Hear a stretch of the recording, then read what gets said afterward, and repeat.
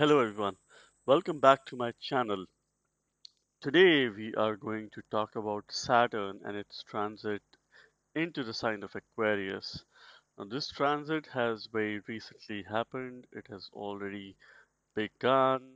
It happened on the 29th of April early in the morning when Saturn entered its Mool Trikon sign of Aquarius. There is a bit of a delay in terms of making this video, but that's what Saturn is known for. It is the Karaka for delays as well, besides being a Karaka for the karmas. Okay, so we will go through some interesting insights into this video. You might have already come across, a lot of videos with regards to, predictions being made for different ascendants. But what I'm not going to share with you is that Saturn is going to be staying for a very brief period in its Mool Trikon Rashi before it goes retrograde and moves back to the sign of Capricorn. Okay, so let's understand the key dates first. So 29th of April 2022, Saturn has already entered into the sign of Aquarius, which is its Mool Trikon sign. It is going to stay there till 11th of July. And on 12th of July, Saturn is going to move back into the sign of Capricorn. Now, while it is direct motion at present, okay, and that is till about 5th of June. On 5th of June, at about 1 degrees, 1.05 degrees, okay, um, Saturn is going to go retrograde on 5th of June. And just a day before that, it is going to be stationary, extremely special, extremely powerful for some time into the sign of Aquarius before it moves back to Capricorn. And Saturn is going to go direct in Capricorn on 23rd of October 2022. And finally, it will move into the sign of Aquarius. That will be the final movement, a long lasting movement which will go on for about 2.5 years, is going to happen on 17th of January 2023.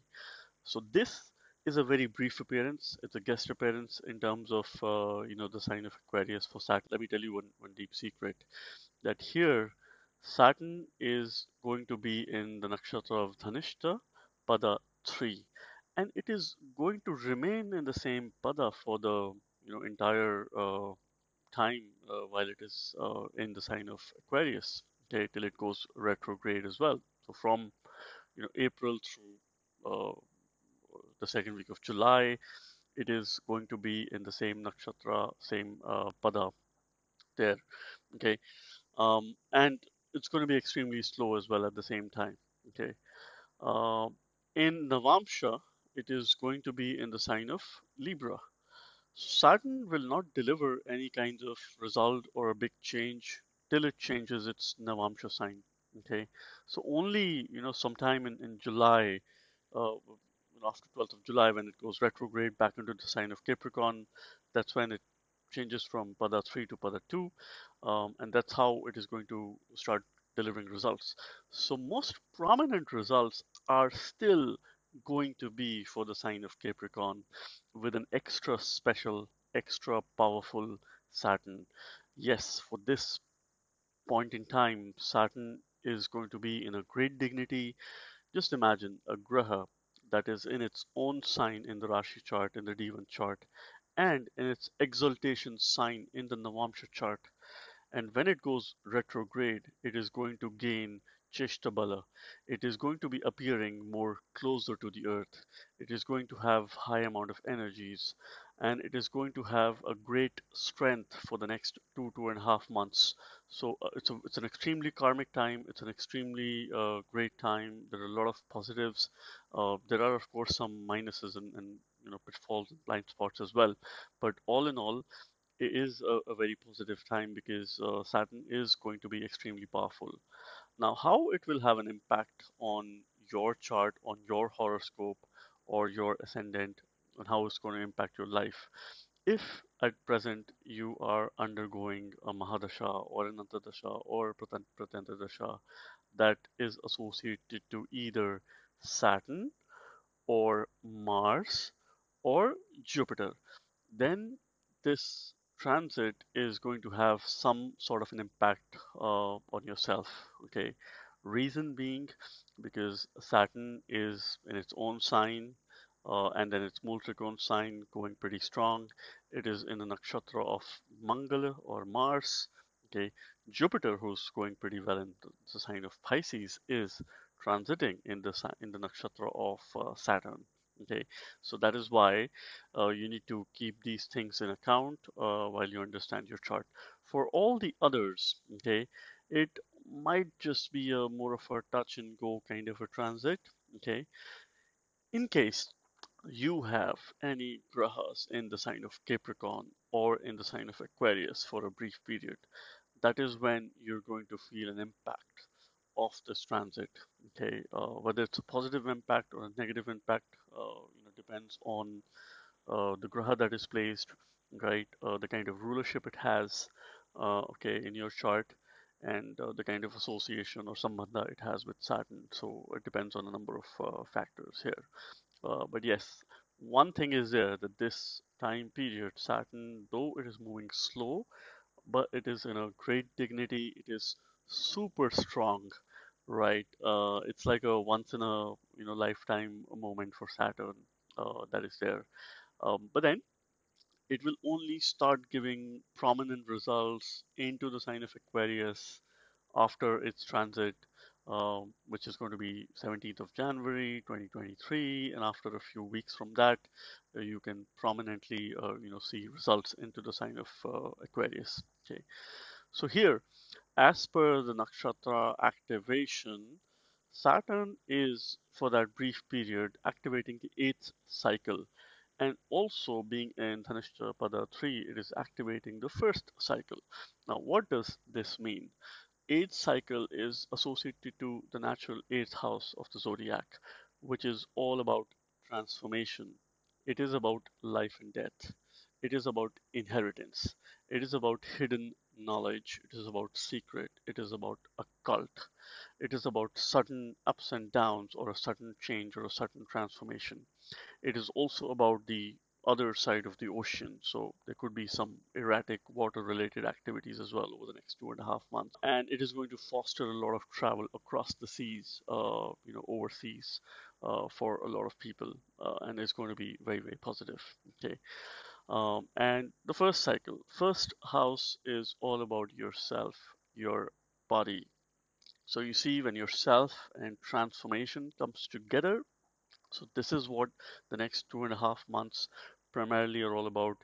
It is a transformational period for most people. Okay, it is a transformational time.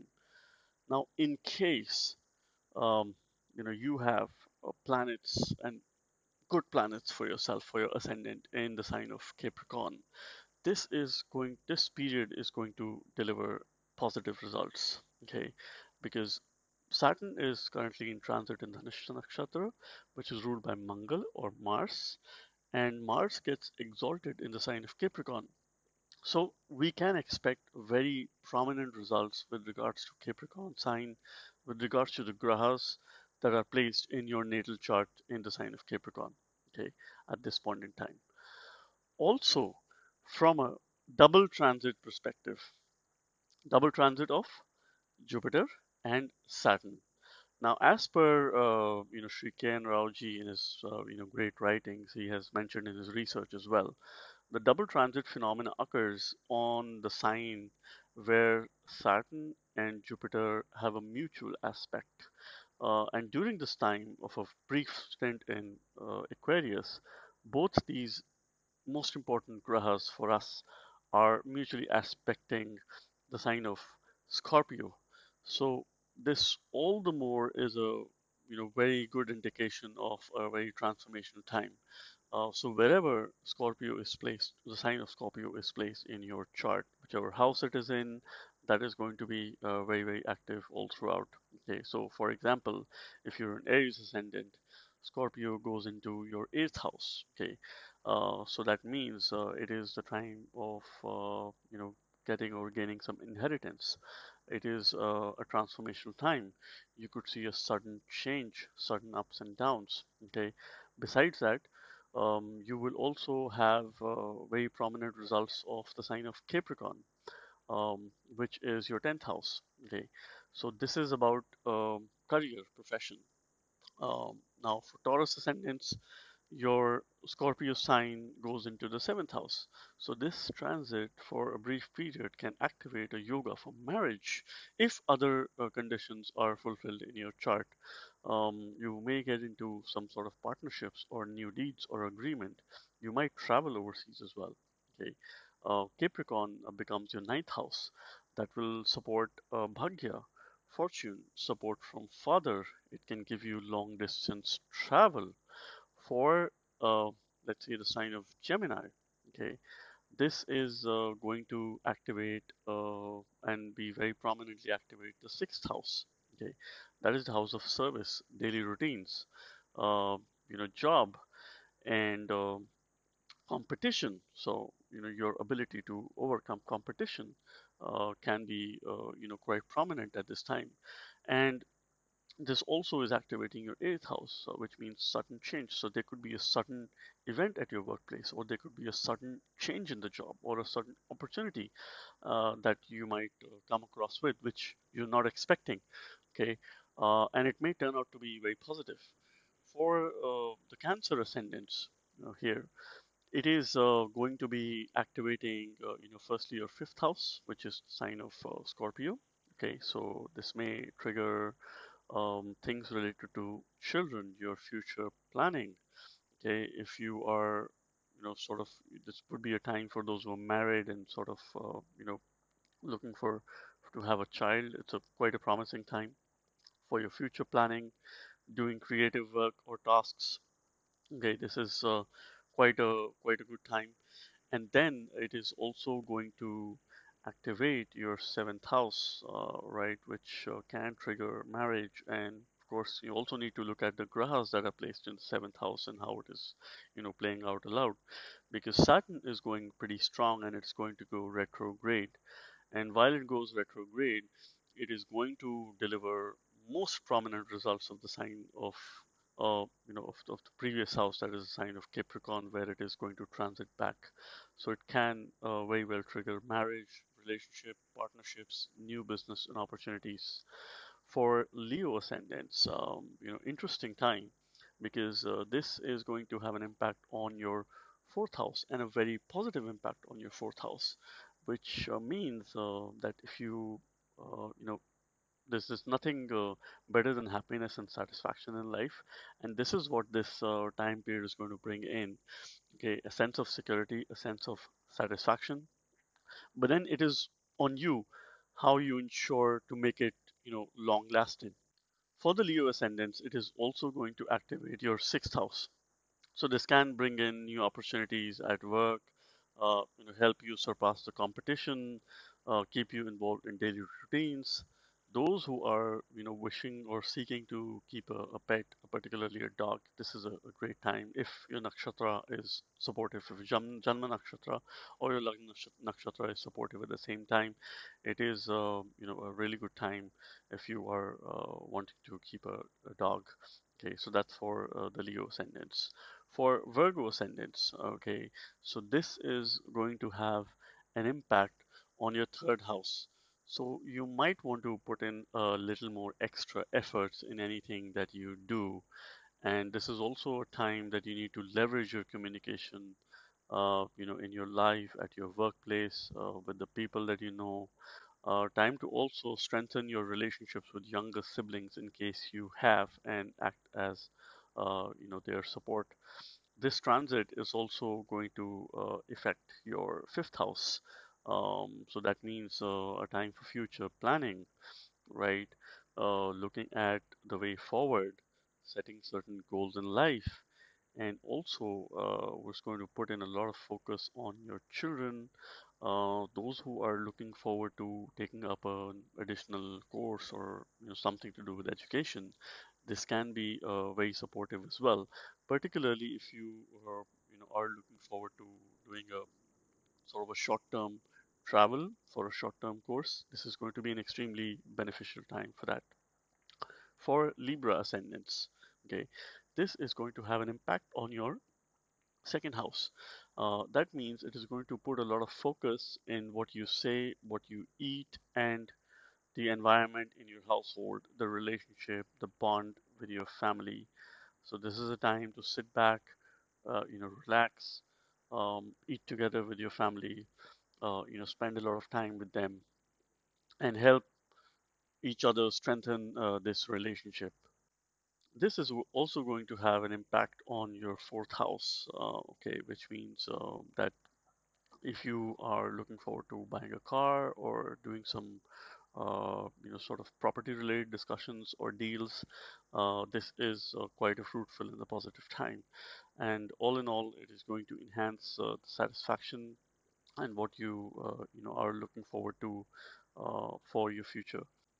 This is also a time for you to strengthen your relationship with the mother and sort of take care of certain things that are associated to the mother. So quite a good time for the Libra ascendants as well. For the Scorpio ascendants, this is going to have an impact on yourself. So this is a time that you need to focus on your body related matters. Okay, so exercise, eat well, um, sort of take care of your daily things. So um, just in case, be a bit mindful of any kind of issues that are pertaining to your body. If required, go for a routine health check, right? Just to ensure that everything's fine.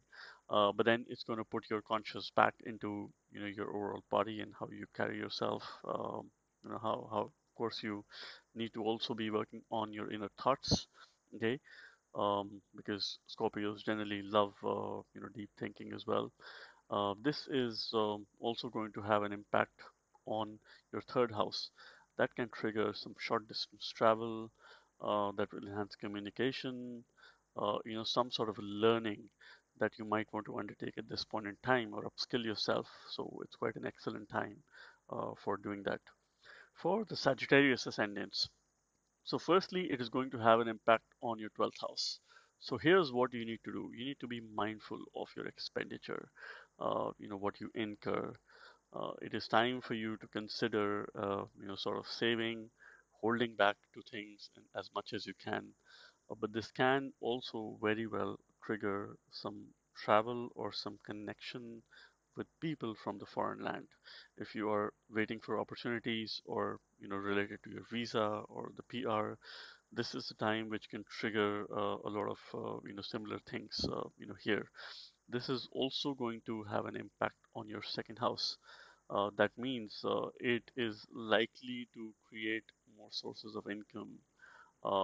So with expenditure, if you were to spend or rather expense, okay, uh, this time is also going to ensure that you have enough income as well to be able to spend. So all in all, that's a plus. If we must not just look at the expenditure, but in order to have that expenditure, one must have income as well.